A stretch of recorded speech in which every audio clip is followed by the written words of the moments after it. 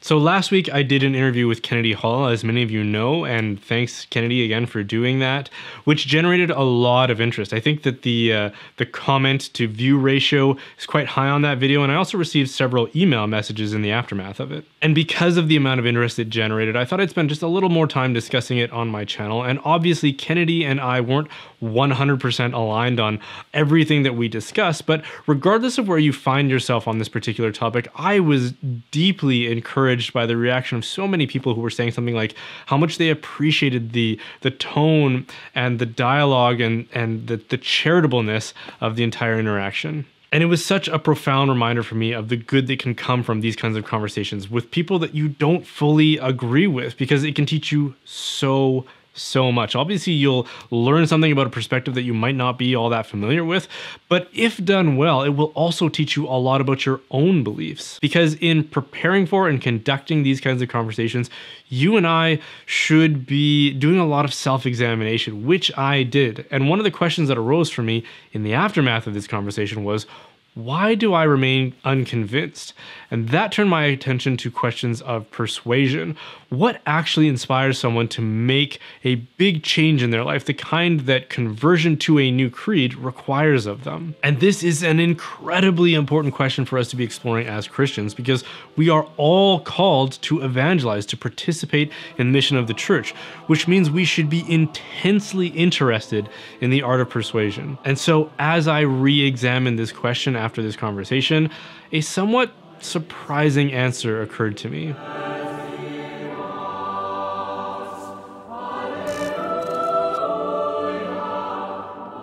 In sharing my own reflections about this, it requires me to be fairly vulnerable, which I would ask that you receive with some grace and care, and not to try to jump all over and to exploit, because I'm insecure as the next person. I'd like to brand and position myself as a robust intellectual and a pure thinker who's only ever motivated by the truth.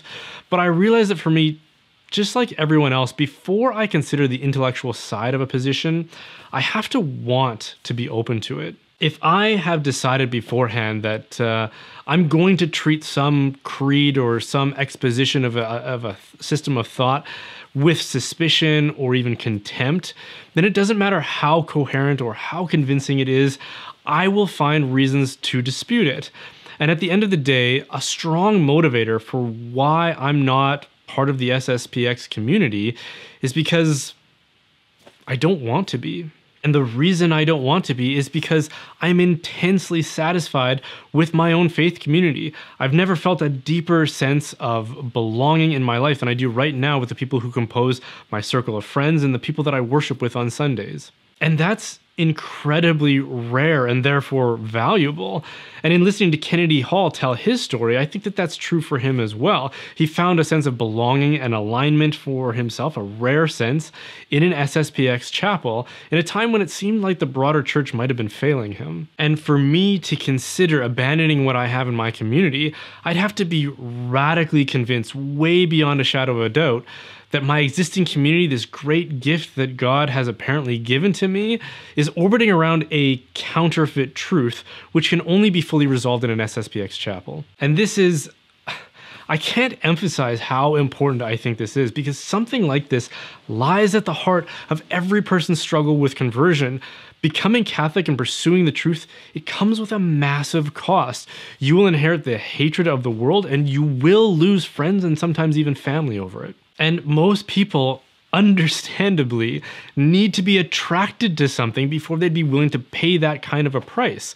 So for those of us who are charged with the responsibility of witnessing to the world, our first aim needs to be building up their affection, helping them want it. G.K. Chesterton, in a passage that I couldn't find and verify in time for me to sit down and publish this video, therefore take this with a grain of salt, he said something like, the moment you stop hating the Catholic Church is the moment you will find yourself being attracted to it. And that requires us to have a lot more than just a creed that happens to be true. We have to have rich community life and cultural expressions that will draw them in and inspire them so that they will be confident that they're inheriting a lot more than what they're sacrificing. And truth be told, at least where I live, the Catholic Church in the 21st century is terrible, just utterly hopeless on this point.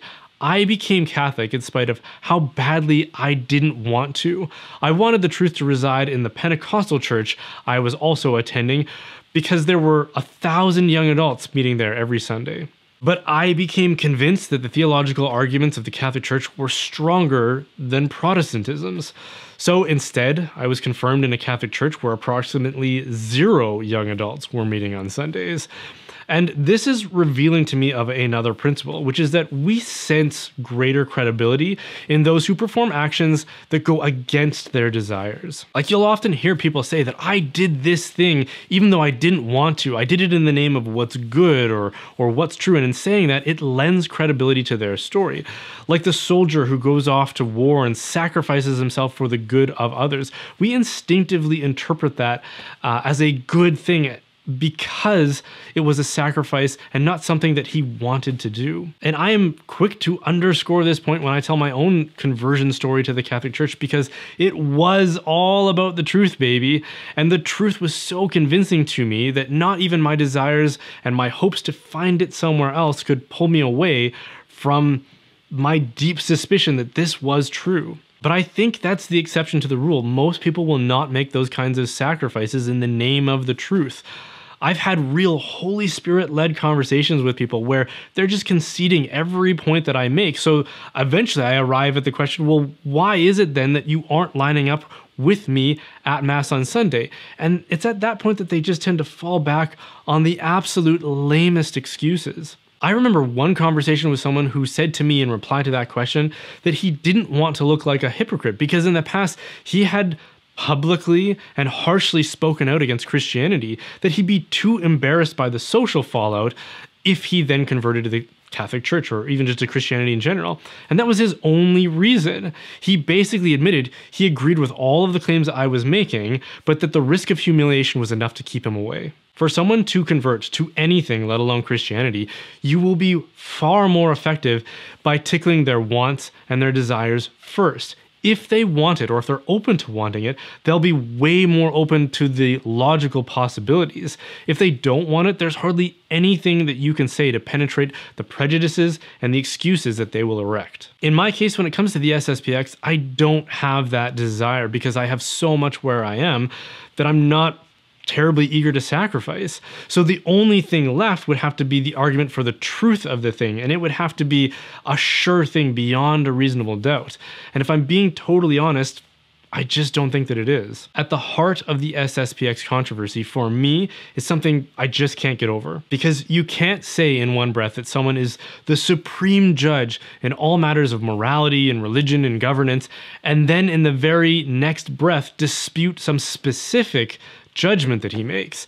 By disputing or disobeying some judgment that he does make in reality, you are conceding that he isn't or can't be that supreme judge. Even if you say otherwise, your actions speak way louder than any creedal confession does at that point. To act as though that's the case, for me, would be a denial of everything that I believe about the church.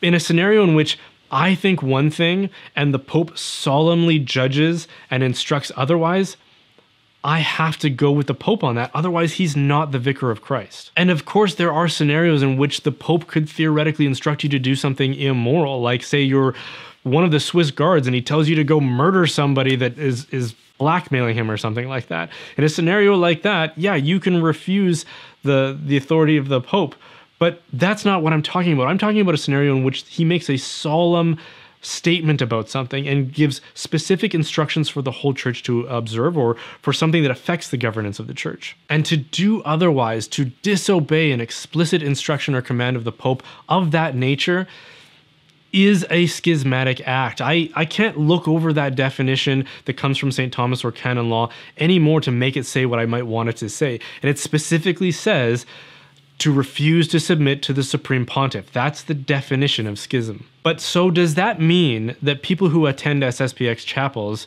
are they schismatics? And frankly, I don't think that that's a simple yes or no question across the board. I know people who attend SSPX chapels, and I wouldn't describe them as schismatics. I bet if the Holy Father gave them some specific instruction to them directly, they would follow it, they would listen. But of course, that's not how the church is governed. Instead, that instruction gets filtered down through the various structures and channels of the church, and then it can become less clear. I think those people that I know who attend SSPX chapels, and even the ones that I don't know, are sincere disciples of the Lord, doing their best to raise their families in dreadfully confusing times.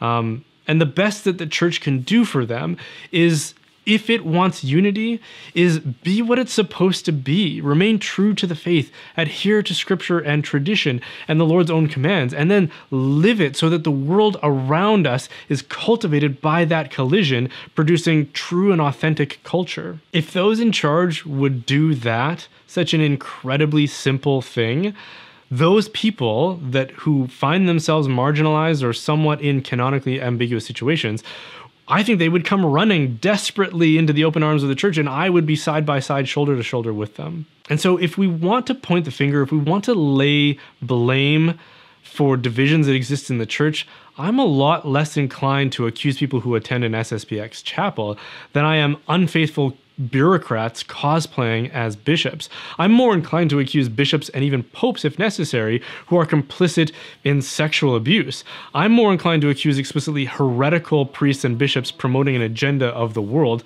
like what we're seeing in the German Synod. That should be our obvious priority, rather than scapegoating and punishing traditionalist Catholics. Who knows, if we actually turned our attention where it belongs, we might find that people who just want the Orthodox faith will be less inclined towards canonically ambiguous situations that appear more faithful to them than the church at large. Hey, thanks for watching. The reason I can continue making content like this is because of the generous support of my viewers. If you are able to support the work I'm doing, there are a couple of ways you can do that: by donating through my website or by joining my online community, The Reinforcements. Both can be done by visiting brianholdsworth.ca, the .ca because that's how we intranet in Canada. And of course, don't forget to like and subscribe. Again, thanks for watching.